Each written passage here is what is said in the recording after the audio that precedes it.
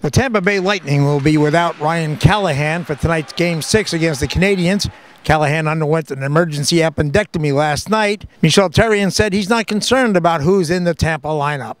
I'm not concentrate about Callahan, and as a group, we don't concentrate on he's going to be there or not. You know, my focus is on our team and the way we're supposed to play.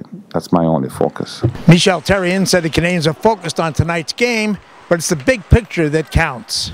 We got to concentrate on the moment, and we've been saying that since Game 4. But we always got to look the big picture all the time. For us, our mentality, it doesn't change. We have to realize that we haven't accomplished nothing yet. We want to force Game 7. That's our focus right now. So we have to be at our best tonight to force that Game 7. Nathan Beaulieu was glad to be back in the lineup after missing a number of games with a upper body injury. He said he's had to adjust to the speed of the series, but he's happy with the way he's been playing. It wasn't easy. I mean, I didn't want to change anything. You know, I didn't want to try to go out there and do anything special.